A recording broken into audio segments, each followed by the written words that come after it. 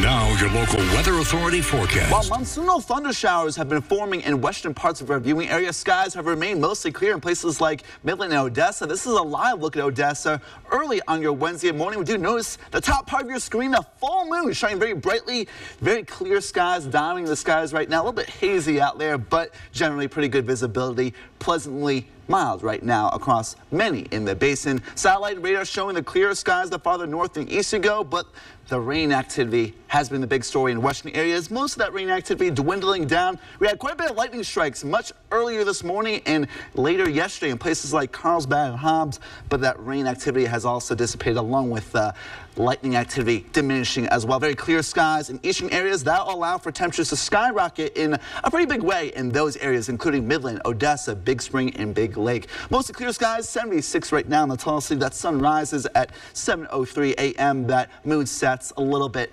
after that. South breeze at 5 miles per hour right now, 43% relative humidity right now. 60s right now in Marfa.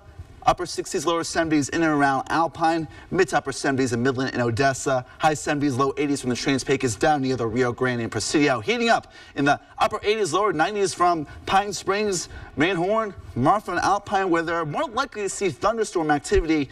Upper 90s, lower triple digits in much of the basin where rain activity much less likely. Mostly sunny, right around 101 today in the Tall City. I think that model slightly underestimating our temperatures. Make sure you guys have the sunglasses because of the sunshine. Stay cool and hydrated because of the seasonally hot air. Winds picking up from the south-southeast at 10 to 20 miles per hour, supplying the heat up, but also the humidity in the atmosphere. Winds picking up in the next couple of hours out of the south-southeast, generally at 10 to 20 miles per hour from Midland, Odessa to Fort Stockton. And then switching a little bit more from the east-southeast in Terrell and Brewster counties. Those yellows and oranges indicate that.